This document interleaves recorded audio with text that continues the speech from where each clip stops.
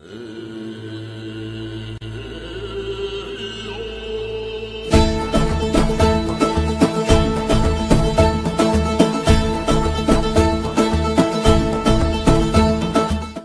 वालेकुम, मेरा नाम माहिर लोधी है और आज मैं जिस सीज़न पे बात करने लगा हूँ वो है aurtugrull।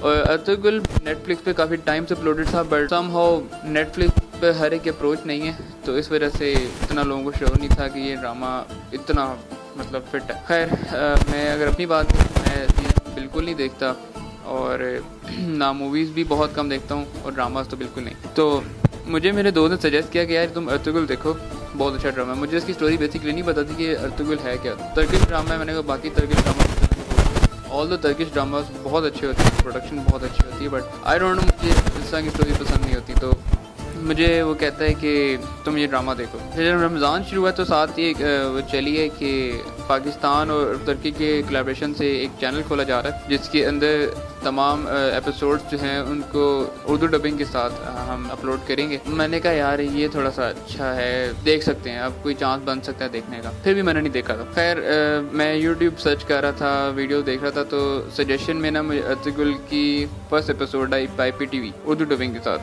मैंने कहा चलो देख लेते हैं, थोड़ा सा देख के देखते हैं क्या है। जब मैंने ऑन किया, उसका जब स्टार्ट हुआ, म्यूजिक ही इतना उसका वो, अगर आपने नहीं देखी तो आपने शो में मेरे इंट्रो में सुन लिया होगा, म्यूजिक उसका इतना डैशिंग था कि वो वाकई अट्रैक्ट करता है। मैंने कहा चलो थोड़ा सा और आगे देख लेते हैं। करते करते करते पहली एपिसोड देख ली और आई वाज लाइक यार कमाल की प्रोडक्शन है, बहुत कमाल एपिसोड थी।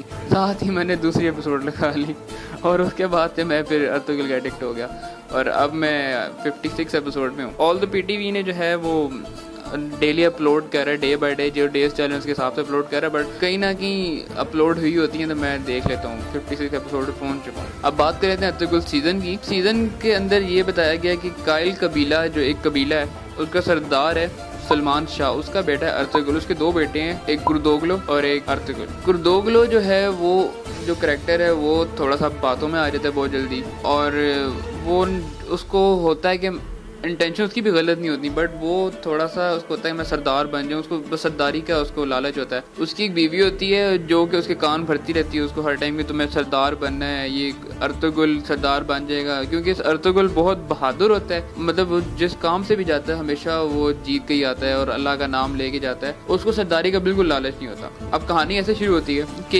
ये काइल कबीले के जो सरदार हैं, इनको कहते हैं शिकार पे जाना।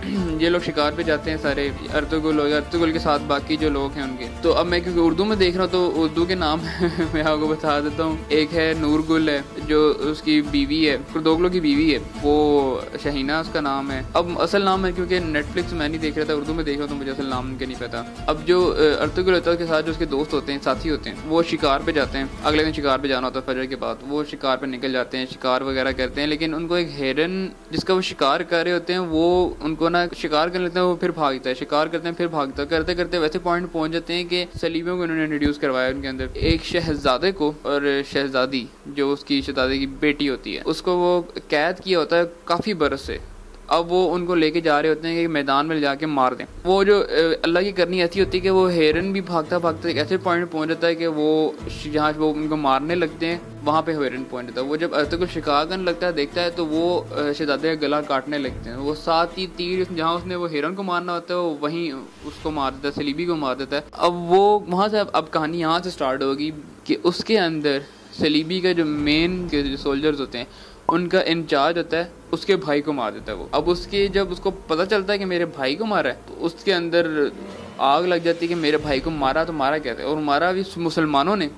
अब बात करते हैं कैरेक्टर की। अब मैं बात करूंगा गुरदोगलो की। जैसा कि मैंने आपको बताया कि aurtugrull का बड़ा भाई है, बातों में बहुत जल्दी आ जाता है। आज हम उसी कैरेक्टर के बारे में बात करेंगे कि वो पहली 10 एपिसोड में उसने क्या किया और क्या नहीं। जब ये वाकया आता है, शहजादे को गला काटने लगते हैं, वो साथ वो उनको मार देते हैं सारे सलीबीज को। शहजादी और उसका जो शहजादे का बेटा होता है वो ले आते हैं अपने काइल कबीले में। जब काइल कबीले में लाते हैं, जब सारा वाकया बताते हैं कि सलीबियों से मैं छुड़वा के लाया हूँ, तो वो जो उसका भाई होता है, शुरू में तो ये कबीला बहुत खुश होता है, कोई मुसीबतें नहीं होती, लेकिन जब से ये हलीमा और शहजादे को जब उठा के लाते हैं तब से इनके ऊपर आजमाइशें और तकलीफ़ें होना शुरू रहती हैं। और इन्हीं के कबीले के अंदर एक गद्दार होता है, जो गद्दार आहिस्ता आहिस्ता सारे लोगों को अपने साथ मिलाने की कोशिश कर रहा होता है। एट दी एंड का अंजाम जो होता है वो आप देखेंगे, लेकिन वो गद्दार जो होता है वो अब इधर की बातें उधर पहुंचा रहा होता है, जिसकी वजह से इनके कबीले में बहुत ज़्यादा मसले हो रहे होते हैं। इनकी बातें जो उन्होंने सीक्रेट शेयर किए होते हैं वो पहले से ही